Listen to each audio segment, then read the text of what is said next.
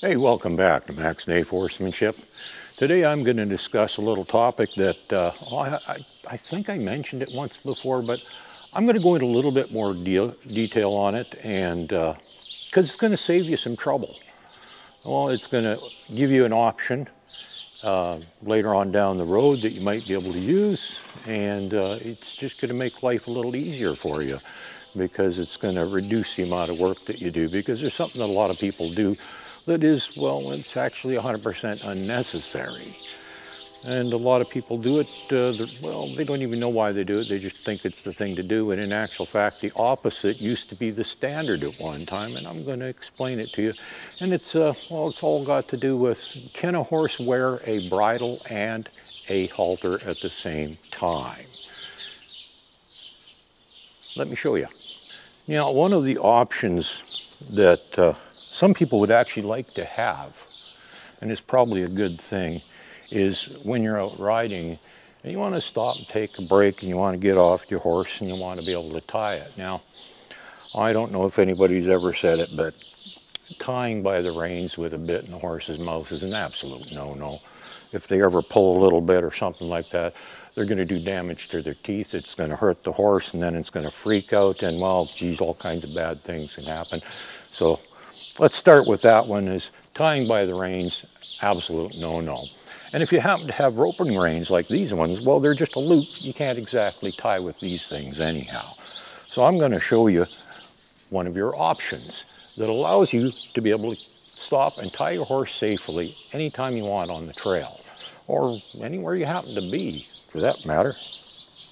You will notice on this horse right now, hold your head up a little more, dear, for the camera. Thank you.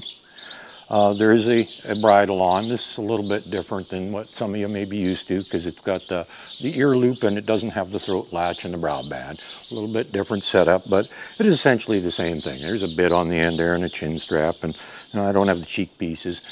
And for those of you that are critical, yes, there's a couple of wrinkles. It's actually too tight, but that's okay. It's only in for long enough to do this video, okay? And then it comes out again. But you'll notice, like I said, there's my reins, and that's what you would use if you're riding. Well, you might have split reins or whatever, but you'll also notice the halter's still on. I put the bridle on right over top of the halter, and you can do that too. Now, a lot of people think that's not right because, well, in show circles, it maybe doesn't look that cool having all this junk on the horse's face. Well, there's a lot of other stuff people put on their horse's face. Well, I won't get into that, but yeah, okay, it doesn't look great. But you know, there actually was a time this was the standard. From, I don't know, somewhere in the 1800s all the way to the early 1900s, the cavalry in most countries, they had what was called a cavalry knot. And basically, they would have a rope halter similar to this, and they would have a piece of rope tied directly onto it, so you couldn't even remove it if you wanted to. It was tied on. Well, I suppose you could untie it, but you know, it didn't have the clip on it. So it was tied on. And then they would take the end of it and they'd throw it over the horse's neck a couple of times, and then they had their own fancy knot to tie it so it didn't tighten up and choke the horse. I don't know how they did that. I don't know that one, so I'm not going to try and show it to you. I do know it's actually got its own name. It's called the cavalry knot. And if you look it up, I'm sure you can find it if you really want to know how to do that. But if you happen to ride in a saddle that has a horn on it like I do, there's another option, is just make a clove hitch, leaving enough slack so that the horse can fully turn its head to the side and it's not going to interfere at all. You hook it on the horn like that, and there you go. And at any given time, if you want to get off and tie your horse, you just grab this thing, take it off the horn, and tie it on to whatever you want to tie it on to, and you're good to go.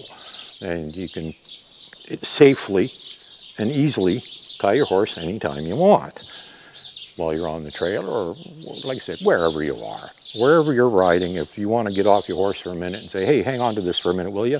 I got to go to the bathroom, or you want to tie the horse somewhere, or whatever you want to do, that option is there for you.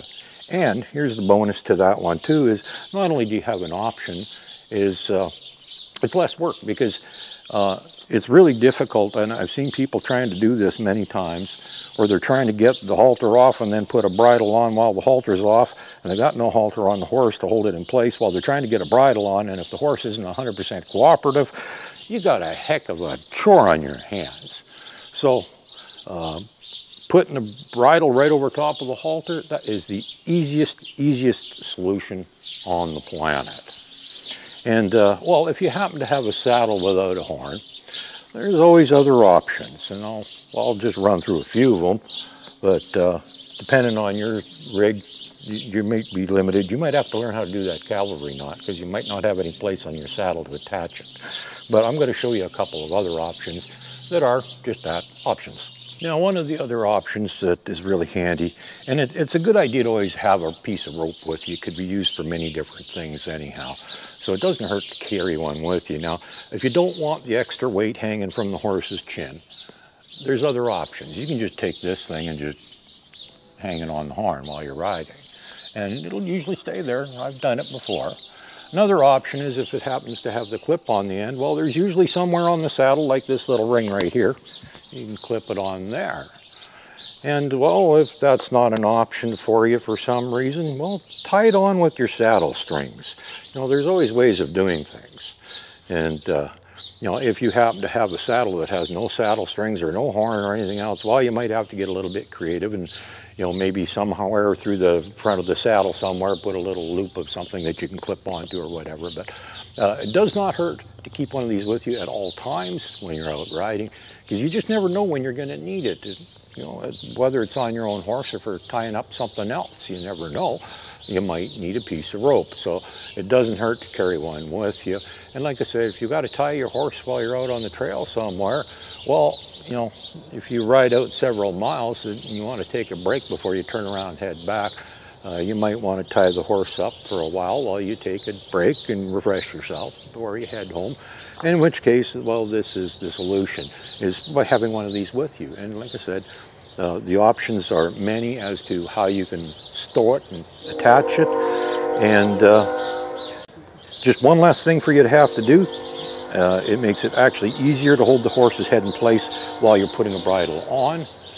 So you don't have that fuss, and you don't have to take it off before you put the bridle on. It's already there, just leave it there. And then you don't have to put it on again later when you take the bridle off.